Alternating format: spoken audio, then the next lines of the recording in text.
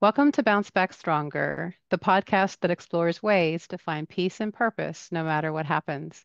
I'm your host, Donna Ferris, and today we have award-winning photographer and gratitude advocate Eve Turek with us. A little about Eve.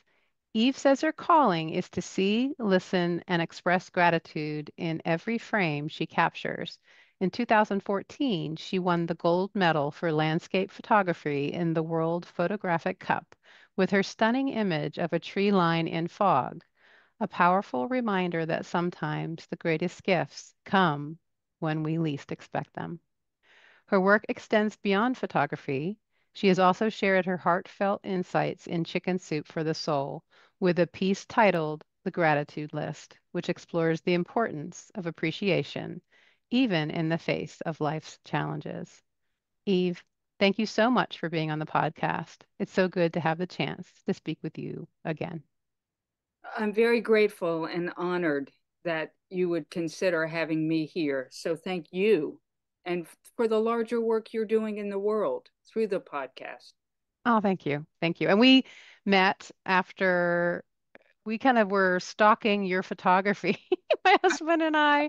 Your work is in a storefront right nearby our house in Duck. And we've been coming into that shop quite a bit actually because there's several different pieces we've bought there. And we were looking at this what is the tree line fog picture. Meditation. Yeah, meditation. And then what was funny, it's just one of those moments where like everything kind of aligned. Like we went there, we were like, oh, the picture's gone that we were going to buy. And then we went to the artist event that you were at, and there was the picture. And we're like, okay. And then we talked for a little bit with you, and I was so impressed with how you think about your art and life that you just seem like a perfect guest for the podcast.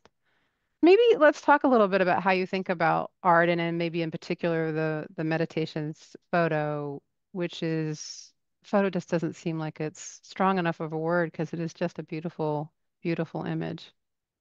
So that image in particular is a good illustration, I think, of my own photographic practice. I'd gotten up in the dark, Mm. drive to this inland lake. It's a good 2 hours, 2 hours, 20 minutes, something like that. And a group of us photographers were going in the winter. It was a little photo club outing. And I was thrilled because this would be my first chance to be at the lake when the sun came up. There are only a couple of months a year where the sun or the moon rises behind that line of trees. It's a stand of bald cypress. Mm. They're rooted in water Wow. instead of land. And so it's very picturesque on days when water is still, when there's not much breeze. And happily enough, that was the condition that morning. So we all drove out. I'm certain everyone else had my expectation, which was a glorious, vibrant, over the top winter sunrise. Oh, it would be orange, it would be pink, it would be purple. No, dense fog. It Mm. was dense, dense fog.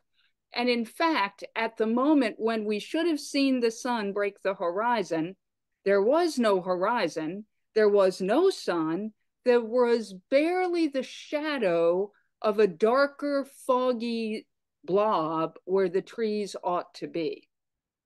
In that moment, all I could feel, frankly, was disappointment. Gotten up early, made this great effort, and when was I going to have that chance to go again? And so we hung around there for a little bit, drove around a little bit, came back to the trees. And eventually, by mid morning or so, the fog began to burn off a little. Now, we still didn't have what I would call color. The sky was not blue. We were still shrouded in fog. But all of a sudden, what looked to be the obstacle, what looked to be the disappointment, became the very means of gift. The fog began to lift between the shoreline and the trees, but the lake beyond was wide. And so the fog lingered there. You couldn't see the other side of the lake. The horizon had vanished. And there was hardly any wind, just the least little ripple in the water. So the trees were reflected. And I've told this story over and over. You can imagine in the 11 years now it's been since I made the image, it was almost disorienting standing on the solid dock on shore and looking across and seeing these trees floating in space. That's how it felt. That's how it looked. I couldn't get enough of the trees. Well, all that time that I was watching the trees, changing my lenses, making some images, there was a snarky little voice sort of off my left shoulder. We've all heard it. It's that discouraging voice. And snarky little voice lied to me. It said, no one is going to care about these trees. You're not going to sell one single photograph of these trees at the beach. What are you doing? You need to move along. And for once, I didn't answer with my head. The only real answer I had to Mr. Snarky was the answer from my heart, which was, but I love them. So I stayed. And as you know, then that photograph went on to be honored in, frankly, astounding ways. And it has become the best-selling photograph in my portfolio, even before folks understand the award that it won. It just draws people Yeah, in. it totally does. It's a beautiful image. And it's calming, actually. You It know, is. it is. It's perfectly named. It was so peaceful that morning. Fog mutes color, it dims color. Well, it mutes sound too. And we Mm, were also there for winter waterfowl that come to the region and to that lake in particular by the thousands in the wintertime. Well, we could hear them muted, but we couldn't see them unless they mm. just flew into the frame. And so the whole experience was mystical, ethereal, Yeah, wondrous, truly. yeah, it truly is. And you have a unique way of looking at when you take pictures of animals too. Can you talk a little bit about that? I thought that was fascinating. Yes. And so, one thing I'd like to say, I'm on a one woman mission to modify the lexicon of photography because we photographers talk amongst ourselves too about capturing. Sometimes even saying the word shoot, which can have a double entendre, of course. So I'm very sensitive to the use of that word today, Mm, in yeah. today's world. But I'm trying not to use the word capture. Oh, Eve, you captured that sunset. Oh my goodness, you captured that red wolf. No, my preference is to say I received. I love that. I'm trying to go out not as a predator that happens to be toting a lens. I'm trying to go out into their world and ask to be granted moments of connection through the lens so that I can, just for those moments, share a little bit in understanding their wild lives. And then hopefully creating an image of beauty and purpose and connection that the viewer then can be drawn into and perhaps care just a little bit more about stewardship and conservation and looking for the gifts that nature gives us, right? Yeah. What do we Yeah. say when we get gifts? If we've been brought up right, thank you. Yeah. So when I go into the field, I'm asking specifically, and I'll say this out loud sometimes in the car as I'm riding to my chosen spot. I'm asking for the images meant for me. I'm asking for the experiences that I'm meant to have today, and then later share with others through the medium that photography is. And it's an interesting medium because, at least for me, there are so many senses involved at once. when I'm photographing, whether I'm aiming my lens at an ocean wave or a flock of birds or a bear foraging around in a bean field, I'm very aware of motion. So I'm engaged with my eyes. I am listening. I'm feeling whatever the temperature, whatever the air is. Is it hot? Is it cold? Is the wind blowing? I have tactile memory because I'm holding this lens and I'm choosing my moment. I'm concentrating. I'm literally focused. Wonderful word. I've had a lens choice. Another nice phrase. What's my lens on this scene? What's my lens on the world? What's my lens on the life? Yeah. My life, the life. And so I'm saying, typically, when I see a critter, what I've said since I was a toddler, which is, I'm sure I'm on webcam somewhere on the Fish and Wildlife remote sensing cameras. They're all over the refuges here. Hi, baby. I love you. Yeah. And thank you. And I have had experiences over and over, frankly, way too many to tell and fit in this podcast, where I have asked for an animal to come. Now, it's not 100%. I don't want to imply that it is, but it's much better than 50%. Where if I'm sensitive and I'm really listening with my heart, not just my ears, there have been times, many times, when I've asked an animal to come, when I have watched an animal be a little more reticent, maybe at the back edge of a field and a car roars up and they disappear. And then that car goes away and they step back out. And I've tried to say, in this moment, with me right now, you are safe and I will honor you. If you would allow me to have your portrait, your picture, I would love that. And I will honor you with that. So that's my approach. Yeah. And you're going to Africa. You've been there before, and maybe talk a little bit at why it's important to go there in particular to take pictures there.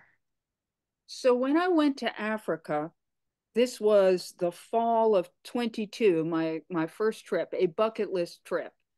And the timing was deliberate.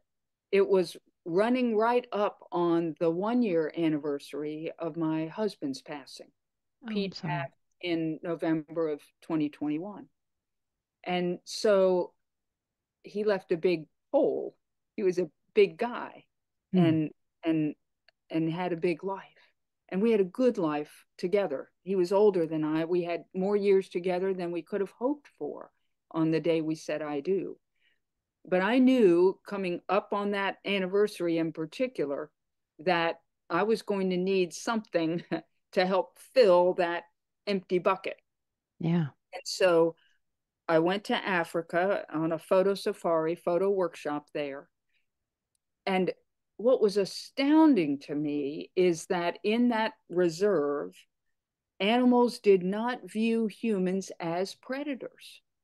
They've really done a great job about restricting and sort of preventing, in that region at least, poaching, trophy hunting. There are other areas where hunting is allowed, but not in that area where we were. And so we weren't viewed as prey and we weren't viewed as predators. Long as we obeyed the rules, which was to stay put in the safari vehicle as we rode those roads, we were mere yards away from all these magnificent animals who are used to seeing the vehicles. So, in that sense, they're habituated to traffic, they're habituated to folks pulling over and stopping and staring at them. They notice, but they don't care. It doesn't modify what they're going to be doing, whether it's a lion lazily sleeping or stretching or on the hunt, Mm. whether it's a pack of wild dogs trotting off after a zebra herd, whether it's elephants browsing. And we got to witness and watch all of this life happening all around us in an atmosphere where the animals weren't afraid of humans. And so, one of the things I like to say is I've become increasingly fascinated with the Eden story. My name is Eve, right? And so, So it's a natural. what I like to say about that is, however you approach that story, whether you approach it as literal fact, or you approach it as metaphor, or you approach it as a teaching tale, how I approach the story is I view it as a blueprint. What was the original intention? What was the original blueprint?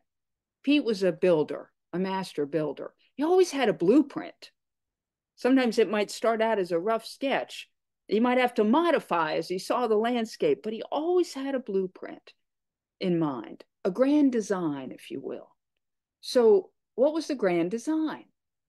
Well, frankly, the grand design was connection. The grand design was love. The grand design was harmony. We're told in the story as it goes along that Adam, Eve, humanity walked in peace with one another, horizontally with the animals that apparently were tame because Adam named them, vertically, our connection with God, with Source, with the divine. There was unity and harmony and connection. And so at bottom, what I'm doing when I go out is I'm asking for glimpses of Eden. What might that have been like? And so there are moments, because we're not there, but I take hope and inspiration from what I believe was the original intention, what the design was. And I might be crazy, but I'm going to align as best a human can my words, my thoughts, my life, my work, my purpose with that commitment to peace, to harmony. I came back from Africa and made a choice to no longer eat meat or poultry. I just couldn't do it. Now, I will say I'm not vegan. I'm still drinking milk. I'm still eating eggs. And this has been an emotional struggle. But for the last year, I've been also eating wild caught seafood. I don't feel good about that choice emotionally. My body seemed to need more than I Hmm. was being able to give it purely plant based. I have some other food sensitivities that were making that diet very difficult. Okay. So one of the things I try to remember is the Native American practice of saying thank you. And so that's how I pray. My little doggy hears me every night. Thank you to this fish that gave away. Thank you to the farmers, to the growers, to the reapers, to the grocery store stockers, to the factory workers. I'm sure she's like, yeah, mom, come on, I want to lick the bowl, get on with it.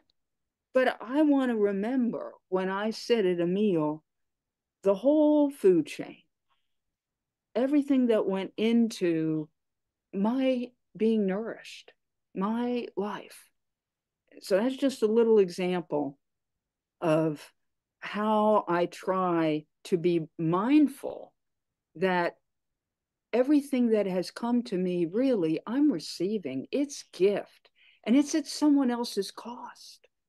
It might be the cost of a salmon. It might be the cost of a fisherman going out in rough conditions to catch that fish or to harvest those crops. I try to remember that. I try not to take it, we say don't take it for granted. It is granted. I am trying to literally take those gifts as granted and then live a life that is worthy. of all that sacrifice. And a couple questions come to mind here. I guess the first is, how is that in this world that we live in? How does that feel trying to walk that path in this world? It's a challenge. It's a true challenge. I'm a human. So do I flare? Do I get impatient? Do I worry? Absolutely. And so for me, it's a constant swinging back to the path. I ask to be course corrected. And so one of the things my photography does, frankly, is it brings me back to center. It Mm. brings me back to the moment. It brings me back to making a connection. It might be to a particular hawk that I know where that hawk's territory is within the refuge on one of the main roads. Oh my gosh, every time I see it, my heart swells. And I will stop. Doesn't matter if I've made 1,000 images of that hawk, I'll make one more. I've never even printed one, but I love that bird. And I'm always saying, oh my gosh, I'm so glad to see you. You got through the winter okay. Thank you. It's that Yeah, connecting feeling. yeah, I felt that I was going through a really rough time at work, and it was this last winter, and there was a heron that was on my walk. And every day I had that heron, and I had to go away for a week for work, and I was like, I'm so sad I have to leave my heron because it Yes. made such a difference. I can totally Yes. relate to your hawk. And then one other practice, many years ago now, there was a death in the extended family that really was not an unexpected death, but it was quick. And so there wasn't much time to prepare emotionally. And it threw the family into much turmoil and revealed and widened rifts that had already been there. It was an awful time. And at the time, I was talking almost daily with a good friend who knew the family. And I was telling her the same story, same speech, different day, how awful everything was. And she said to me, Eve, tonight I want you to take some paper. And the next time you go out, I want you to buy a little notebook. And I want you to write down 10 things out of today's lived experience that you're grateful for. And I thought, are you out of your mind? Have you not been listening? It's awful. And she went on to say, you're going to struggle to find 10 things at first. But I promise you, you've gone nose blind. Remember that commercial years back? You've Hmm. gone nose blind to the joys that are around you still. And she was so correct. And I began that practice that very evening. It was 2004. So 20 years ago now, 20 years. And so every night I have a little notebook in the top drawer of my nightstand, and that is the last thing I do before I turn out the light. I write down the 10 things out of today. And they aren't always big ticket things like a roof over my head, unless, of course, we've had a hurricane and the roof And it's a question, which we just did. just did. Yeah. And so I try to be very specific about whatever happened that day. And that became almost a game in the beginning. I knew I had to write things down that night. So all day long, instead of focusing on everything going wrong, I was looking for things to put on my list. I was seeking those things to be grateful for. And that has been a practice that truly changed the focus, back to a photography word, of my larger life.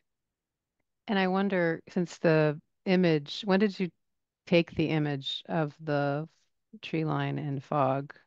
January 2013, So I wonder if that would have been possible without the gratitude list. perhaps not, because my attitude would have been totally different. I could see myself climbing in the car and going home. The snarky voice would have won, maybe. The snarky voice undoubtedly would have It's just amazing how that little twist of gratitude can make a huge difference for us. And people, can be kind of snarky about that. I mean, they're snarky about the gratitude idea, but It really does change. It allows us to see beyond the end of our nose, to your point. Well, and for me, so again, here I am, I'm a widow. Mm. Uh, 7 months after Pete died, the man who will be the closest I'll ever have to a brother, fellow photographer, died suddenly. Oh no. And so I began to realize in practicality Mm. that expressing gratitude didn't diminish the loss, it didn't devalue the grief, right? This wasn't a practice of la la la, get over it, move on. It was a both and, not an either or, so that I could hold and still do hold tremendous sorrow and missing, Hmm. and I could still have capacity for delight and joy. And gratitude is the path that let me see that both were possible. It's not that I was going to leave grief behind, but we would walk together, my grief and I, into the new day, but with gratitude.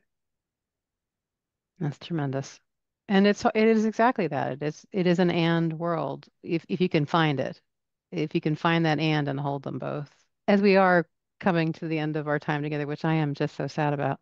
What did I miss? What should have I asked or what do you want to share? You've been so amazing in sharing how you've moved beyond those difficult times. And I love the idea of going to Africa, like doing something on your bucket list on that 1 year anniversary. That's a great and courageous way to remember that loss.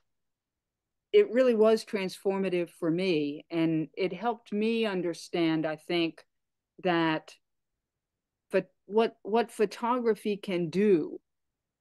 It certainly helped me that trip. But some of those images, I watch meditation and some of the others, particularly where they've been those special moments of whether it's the land itself and the light, or whether it's a bird or a critter, those special moments of connection. I watch visitors get drawn to and get riveted by those very images. And then that opens the door for me to say, would you like to know the backstory? Obviously, I own the gallery, so sales are important. It's very important to me that visitors breathe when they come and that they receive what they are meant to receive by coming in. And for many, it's just a story. It's not taking the image home, it's taking it home in their mind and in their heart, but it's not the image itself. Interestingly enough, not too long ago, within this last calendar year, I journal in the morning. We haven't even gotten to that, but I read The Artist's Way in 2002 and heard practice of 3 longhand pages early in the morning, first thing, before your day really gets going. Well, I began to be a habitual instead of sporadic journaler after I read her book and followed that practice through the duration of the 12-week read. And I've done that ever since as well. It's a rare day that I don't sit down with my morning journal before I do anything else. And that might mean getting up at 4 o'clock so I can journal before I climb in the car, still in the dark, to go off and be somewhere for sunrise. And so that practice has turned into dialogue. I pray on paper. I Mm. pour out, profound or petty, doesn't matter, goes on the page. I need to do my laundry today. I can't believe I forgot dog food yesterday. I only have 1 day left. Whatever the next thought is, it goes on the page. And then here will come this answering gentle wisdom to a dilemma that I've been rent about on paper. And because it's on paper, it's not just in my head. It's not just me laying in bed at night thinking, thinking, thinking. I have a record. I can go back to those pages. And so often I'll find myself writing something down and I'll think, wait a minute, wait a minute. I've written this before. I remember this. And I'll go look. and get amplified instruction sometimes just from that ability to go back. So I can't recommend morning pages highly enough. And the morning pages in the morning, and then my gratitude in the evening. So in my morning pages several months ago, I got clear instruction that said, you're doing really well on gratitude, but your joy meter could use some work. And I said, God, I think my joy meter is broken. Hmm. And so the instruction I got was at the end of my gratitude list, just to make a notation of any experience during the day of upwelling spontaneous joy. What was that? What brought me that instantaneous feeling, emotion of joy and delight? What made my heart sing that day?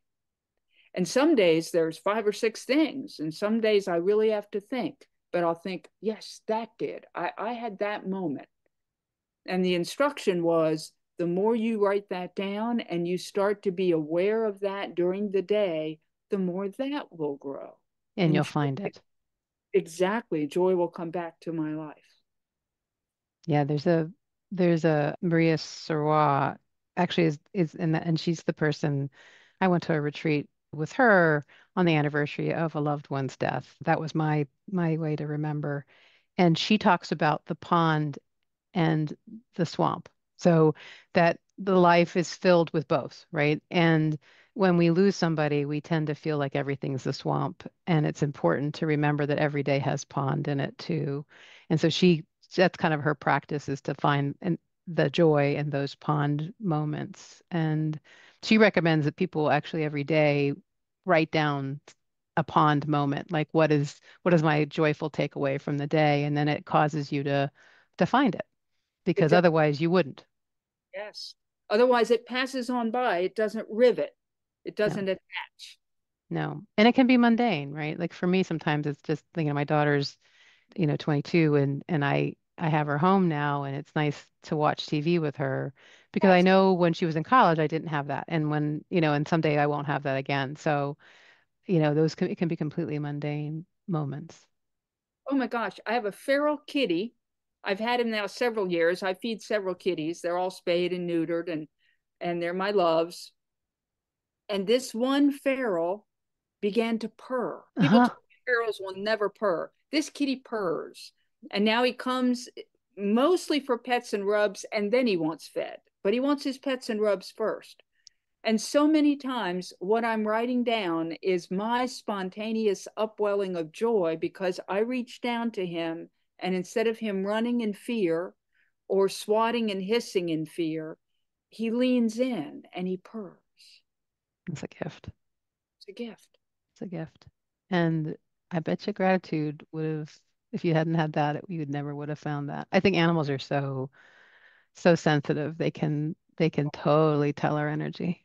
I think they can. I really do believe, back to that earlier point about asking an animal to come or move into a different spot, come out from behind that clump of grass just 3 feet over and I can see you. It worked in Africa too. Yeah. So you're going soon, right? Yes, fly out October 22nd, be home middle of November. So Oh, it's a well, long trip, but I'm excited. We'll be in Botswana for about a week and then South Africa. I can't wait to hear about it when you get back. Oh, I can't wait to share.